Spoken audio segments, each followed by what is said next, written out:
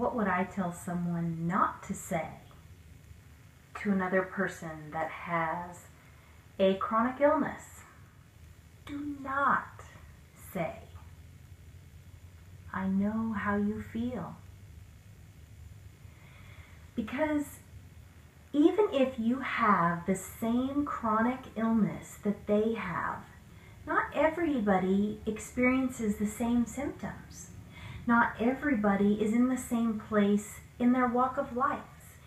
You and I will experience the exact same type of situation in a completely different manner.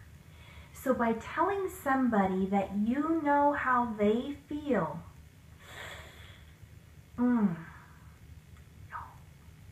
don't do it. What you could say is you could let them know, "I have no idea what you're going through and how you get through the week, but I'm here for you.